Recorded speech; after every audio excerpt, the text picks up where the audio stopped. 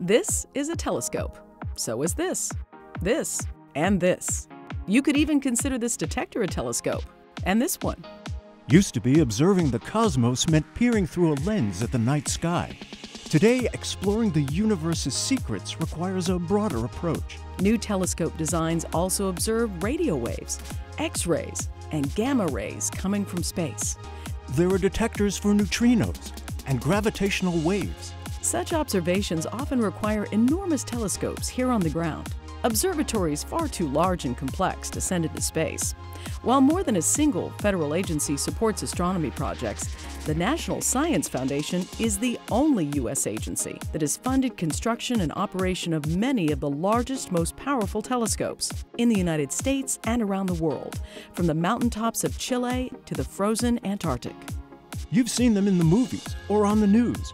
They've been at the heart of astronomers and astrophysicists' discoveries that have rewritten our understanding of black holes, cosmic rays, gravitational waves, even the origins of the universe itself.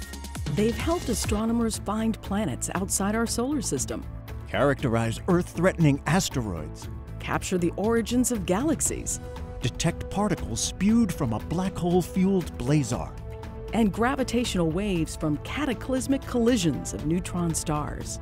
and they helped capture that first, now world-famous image of a distant black hole. NSF's vast array of telescopes and detectors are leading global efforts to uncover the deepest mysteries from the furthest reaches of space and time.